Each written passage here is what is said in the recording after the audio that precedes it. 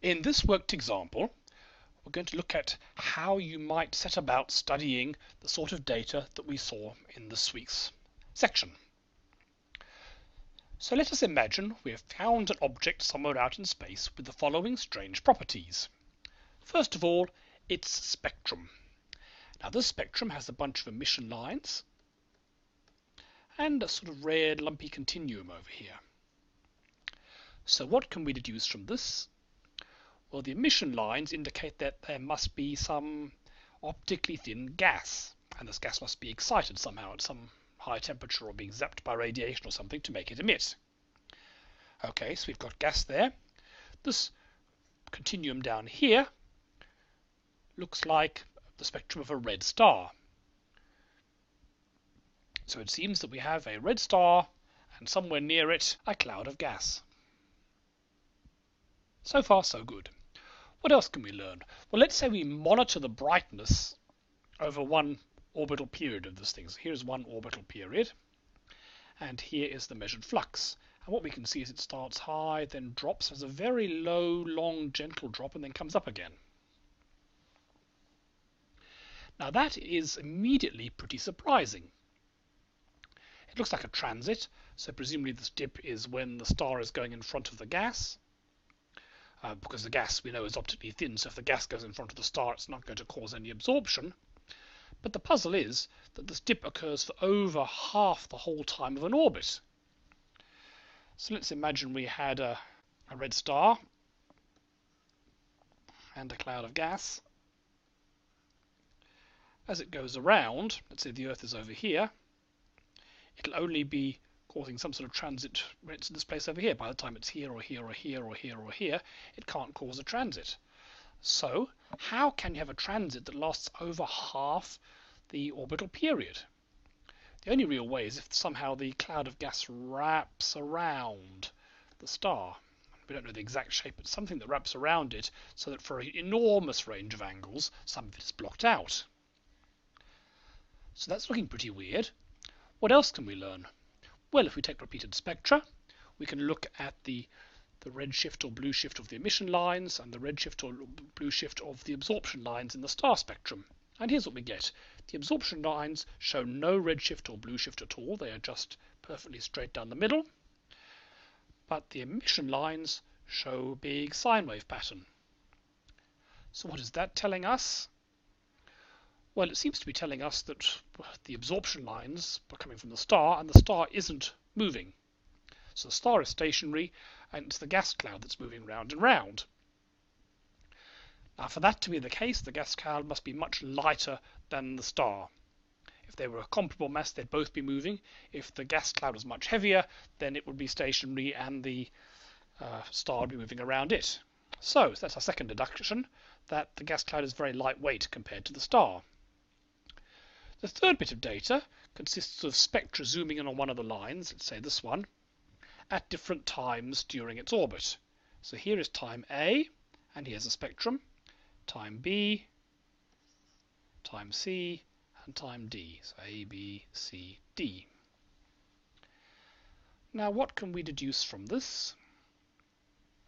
Well, at A, that's when the flux is a maximum, so that's presumably when the gas cloud is in front of the star. And what's the spectrum? We see a broad range of velocities. Okay, so that's telling us that the gas cloud when it's in front is not all at the same speed. Some of it's at speed 0, but some's moving away from us and some's moving towards us. Interesting. Now, how about at time B? Now that's when it's got its peak velocity away from us.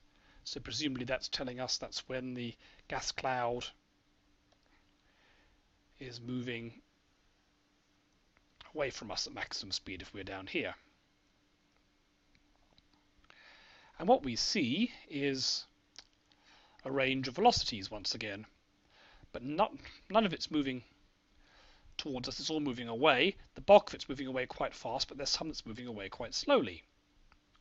And we see the reverse pattern at point D, which is presumably when the gas cloud has come back around to something like this.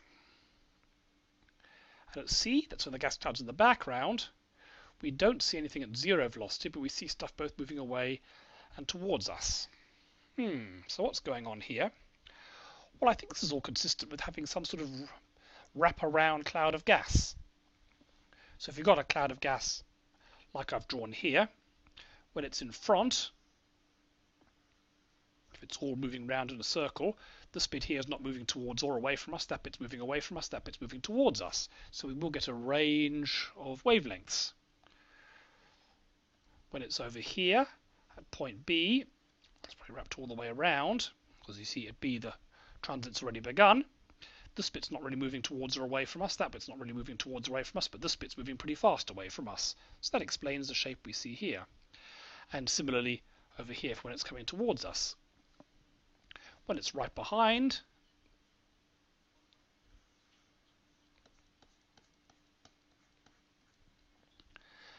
the bit that's moving sideways and not moving towards or away from us is actually hidden by the star, which is why there's this gap in the middle here. This bit's moving away, that bit's moving towards us, so we get the away and the towards. So this all seems to fit. So we have a model here based on the data where we've got a red star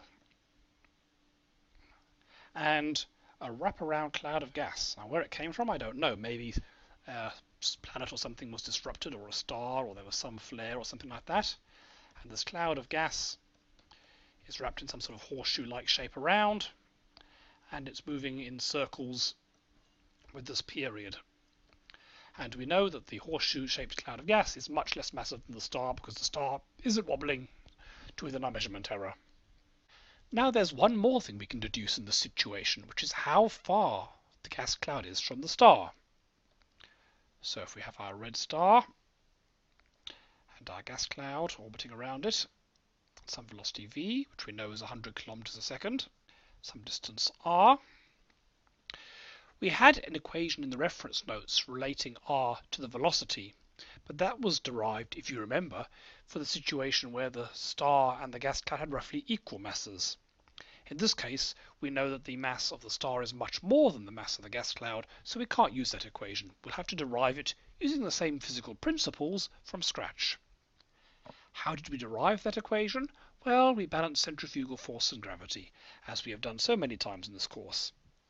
So we know that mass of the gas cloud, v squared over r, equals g mass of the red star, mass of the gas cloud over r squared. So we can cancel that r, cancel the mass of the gas cloud. Rearranging, we end up with r equals g m red star over v squared.